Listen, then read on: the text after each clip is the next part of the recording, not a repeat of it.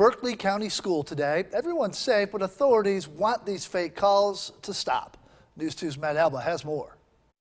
Berkeley County Sheriff's deputies say when a bomb threat is called into a school, it wastes everyone's time. Students, teachers, firefighters, and police are all negatively affected by these false threats.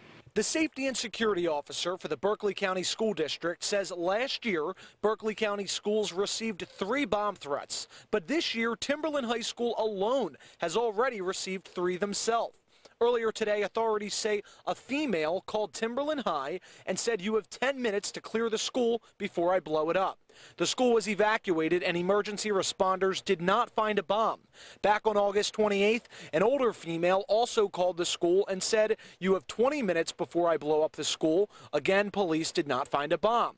Officials with the Berkeley County Sheriff's Office are now offering a $500 reward for any information that can lead to an arrest of the caller.